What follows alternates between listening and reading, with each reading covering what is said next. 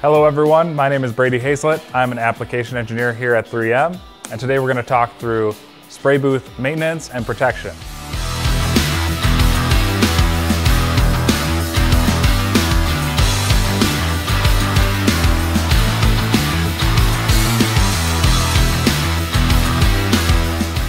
Now, the reason we want to protect a spray booth is not only because it's a large investment, but it's also a source of lost productivity as you bring dirt into the booth, and once it gets there, if it lands in the finish. So we'll talk about ways to reduce that.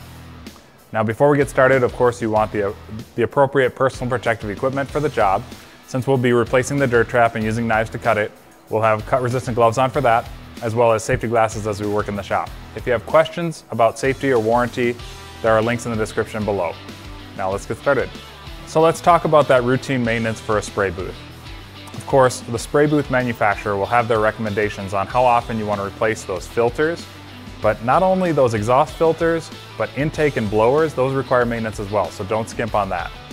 We also mentioned our dirt trap material. So dirt trap is available in white for the walls as well as a gray product for the floors. And what's neat about that is not only is it protecting those surfaces, but it has a non-woven top layer that happens to take in that dirt and trap it so that it's not coming out and landing in your paint finishes, reducing any of that paint finish rework caused by that.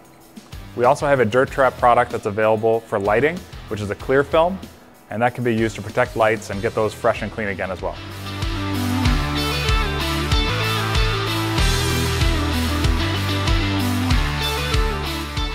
Also with lighting, it's very important that you spec out the booth with enough lights so you can really see what you're doing, and don't skimp on cleaning those up so that eventually, as that overspray builds up, you're losing that light you need to see and do your work.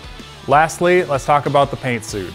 Now, you're going to be going and painting on all those jobs, and that's going to collect debris, any overspray that you happen to have hanging in the air.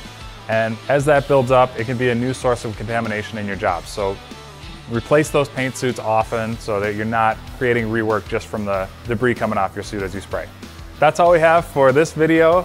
Stay tuned for more in this paint application series. But if you like this content, feel free to hit that like button, comment, or subscribe. And for more content like this, follow the links below for the Collision Repair Academy.